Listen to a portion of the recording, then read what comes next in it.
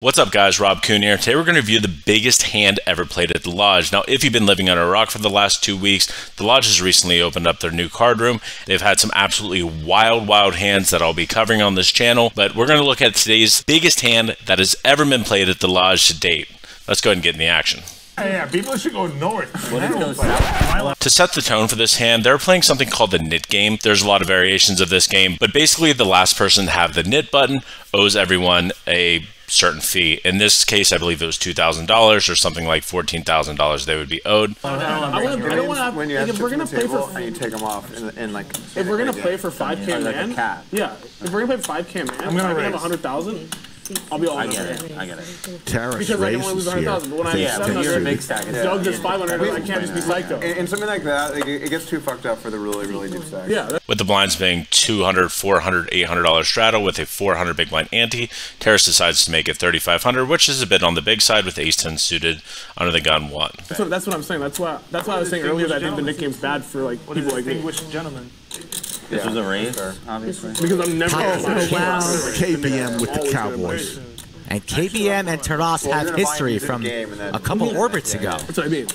Like, even if you told me the game, like all night we're playing 5K Nick game, I would still buy deep because I just like I'm more interested in the poker. 13,500, so 10 more.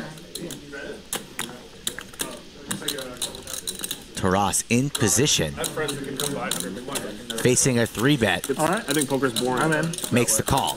Let's play one more. When you have like big one, infinite. Nick game. Action folds around to the big blind, who is KBM, also known as Keyboard Monkey on Twitter, and he makes it $13,500. Terrace comes along. Round Maybe 2, blocking this time. KBM and Terrace. So like, there's some aspects of it that I think are really good, but then there's some aspects of it just like super coolering each other for like 500. Queen 10-9, two clubs. I agree. That sucks.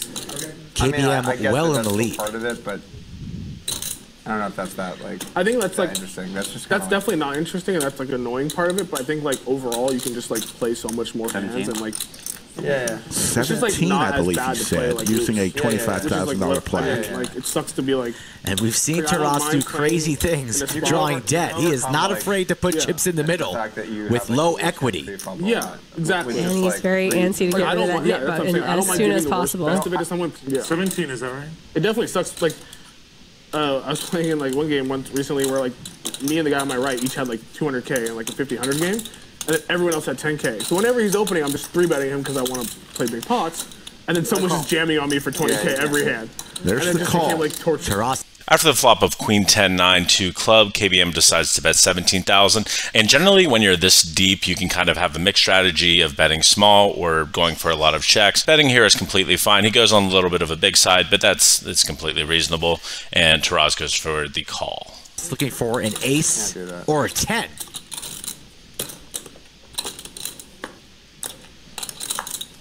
No help on the turn. 6 of spades here from the Lodge in Austin, Texas.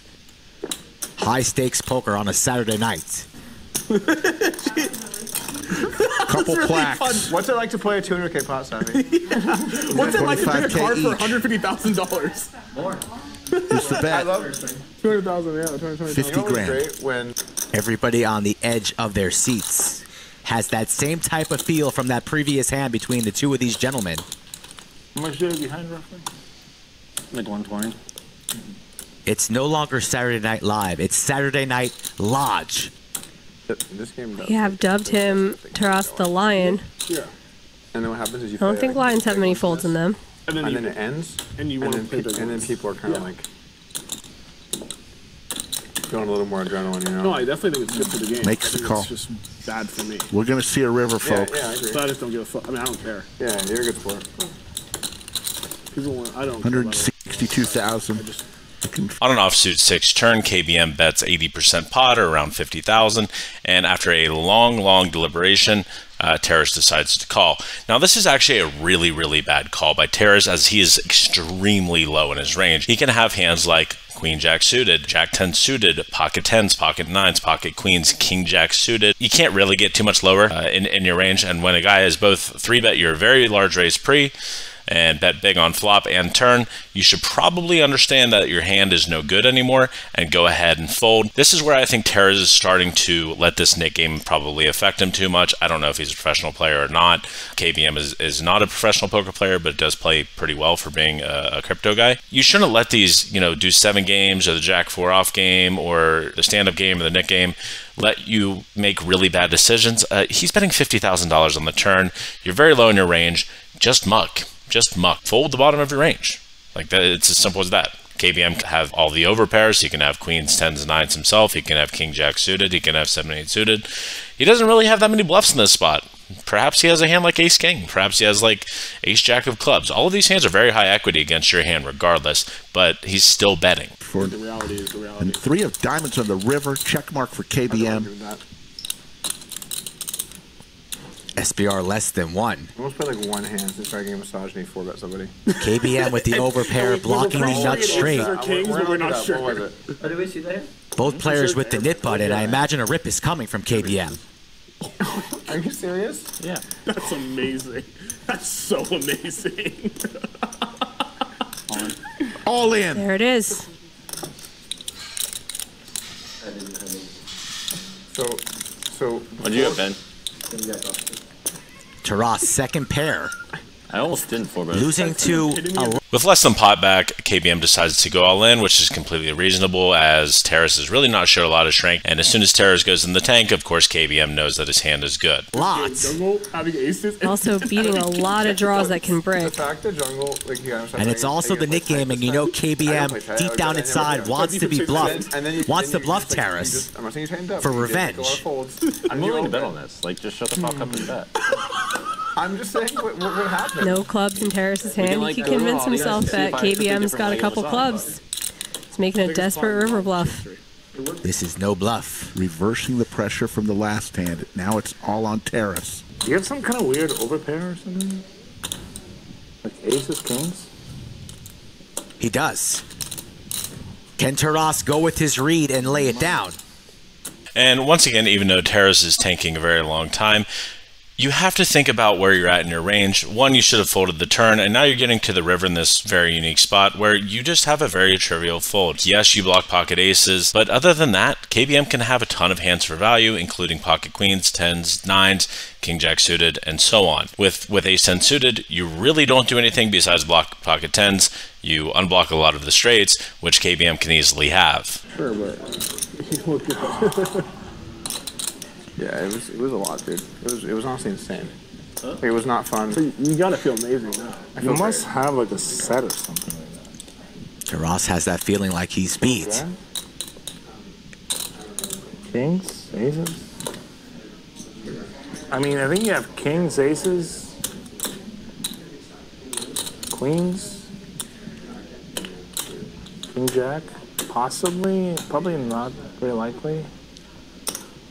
You just bet. Like, you just keep barreling. You're crazy.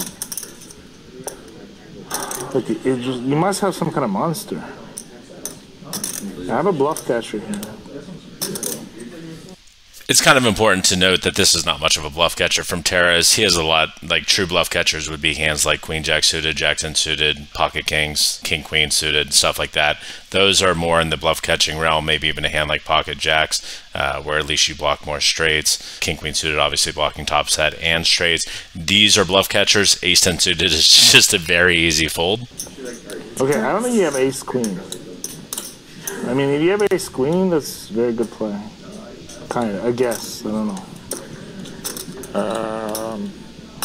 10-9? I don't know. Yeah, 10. No, probably not. Okay, I mean, aces, kings, queens.